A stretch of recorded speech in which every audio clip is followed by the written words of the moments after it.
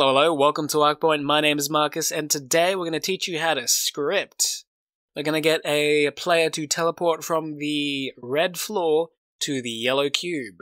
Let's get started. So first off, these are default cubes. There's nothing special about them, no special properties on them at the moment. So we're just going to go to core content and type in trigger.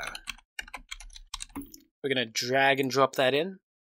And don't worry if you can't see anything, press V to toggle on gizmo visibility.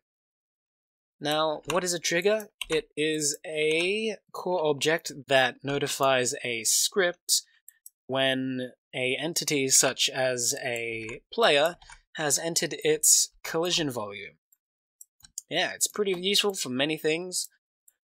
And in the bottom right corner, you can tick this interactable checkbox on. And then when that happens, if a player enters the volume, they'll be given a prompt such as, do you want to teleport? And just quickly previewing this, if I enter, you'll be given the prompt, do you want to teleport? Press F. Yeah, pretty cool. So now we're going to create a script. In the top left corner, create script, open script generator. And now, instead of going to event binding pressed released, we're going to go to event trigger overlap. That'll give us the pre-generated code we desire. We're going to press create new script. We go teleport, and voila. Now we can close this, and we're going to drag and drop this script underneath the trigger. So ensure that the trigger is the parent, and the script is the child. This is to ensure that the code works as intended, because the pre-generated code requires that the trigger that it's referring to is the parent of the script.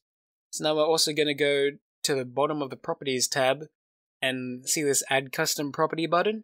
We're going to click it and select Core Object Reference.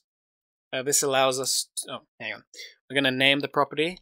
And we're going to go target, make sure you note the spelling, add property, and yeah, we're going to drag and drop this target cube into the empty object reference.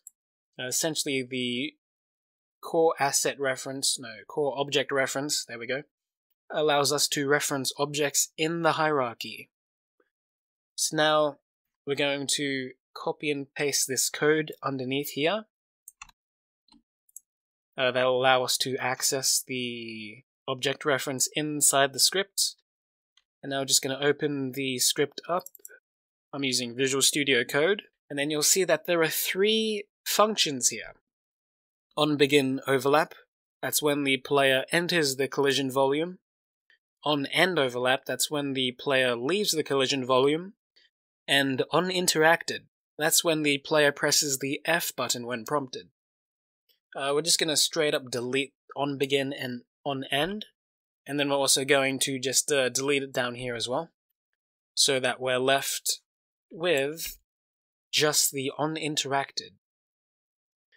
Now we're going to copy and, no, we're not going to copy, we're going to paste the code that we got from earlier.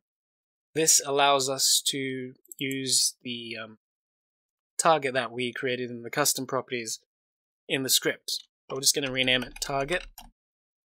And now we're going to create our own function, name it teleporting, brackets, player. And now we're going to go player, set world position, brackets, target, get world position, brackets. And now we're going to fill out an end. And now to call the function, we're going to get rid of this print statement. Go teleporting other. So essentially what this does is local target is the variable that we use inside the script. It grabs the custom property named target, and then it waits for that object. Once we have that object, it will proceed. On interacted with the trigger, it finds the other thing and checks if it is a player. If it is, it's going to call this function that we just did, and it's going to plug in that other thing. That other thing we know is a player. So now we can have the player. We're going to set the world position, but where are we going to set it? We're going to set it at the target position that we have up here, and we're going to get that object's world position, and then that's going to be where we're going to teleport the player. So now that we have that, hope I haven't forgotten anything, we're going to press Ctrl S to save. Voila. Now in theory, this should work, so we're going to press play. We're going to go to the red floor, and we're going to teleport. Yep, I completely forgot to turn off camera collision for that box, but that's okay. And we can do this as many times as we want. Perfect. Hopefully you found this tutorial helpful. Don't forget to like, comment, and subscribe. It pains me just to say that, it's so generic. But we do have some cool stuff coming up, so if you want to get notified, do slap that bell. Just back and forth, it'll be fine. Yep. And I'll see you in the next video. Bye!